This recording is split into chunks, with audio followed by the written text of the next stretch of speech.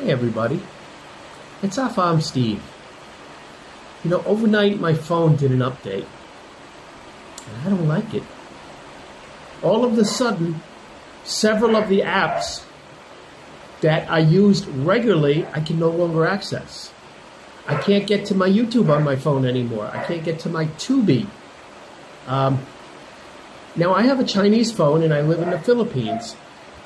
When this phone was made in China, it was meant to block certain apps, such as anything Google related.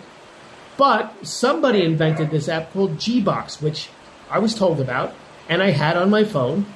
And if I went through Gbox first, then I can access YouTube and Tubi and Google Meet, and all of that is gone now.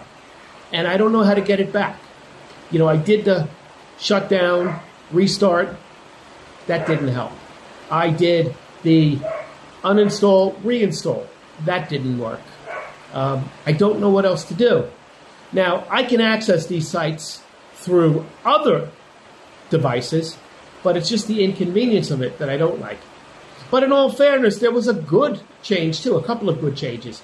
I like the new display of the time on the phone, and I like that I now have the option of using standard time or military time. Before it had to be military time. So that's a good thing. Also, there are certain apps that I like to keep on, whether it's in the background while I'm working out. I like to have my music. There's a timer involved for my rest periods.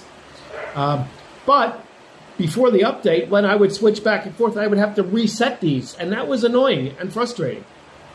Now it just kind of goes to the top of the screen and I can just click on it instead, and it'll take me back to where I left off. So I don't have to wait for my music player to reload with ads for 5 seconds. It'll just go right there. I don't have to hit 3 buttons to get back to my stopwatch. So I guess you take the good, you take the bad, and there you have the facts of life.